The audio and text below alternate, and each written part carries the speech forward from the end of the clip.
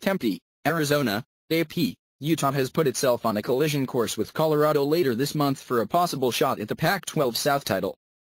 The Utes are a game behind the 16th-ranked Buffaloes, so all they need to do is beat two teams with losing conference records to give themselves a shot. The first one, Thursday night in the desert, won't be easy.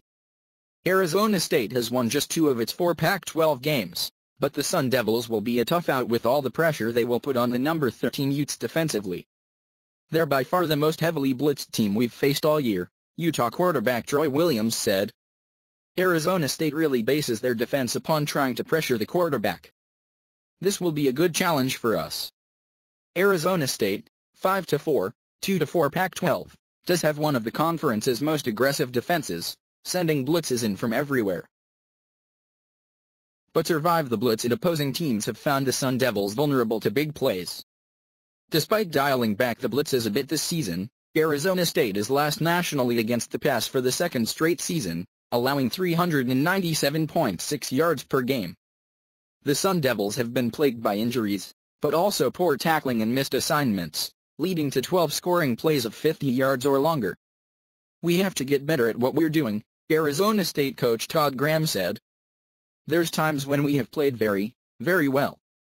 We've had too many critical errors, that's the biggest thing." The Utes, 7-2, 4-2, have not played since losing to number 4 Washington on October 29, allowing players to get rested and heal up as they attempt to win in Tempe for the first time since 1976. Utah has numerous players who could return from injuries, including center Lofalemeka, safety Marcus Williams and receiver Corey Butler-Bird.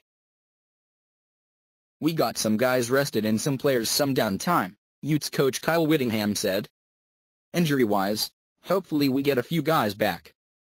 A few more things to look for when Utah plays at Arizona State on Thursday night.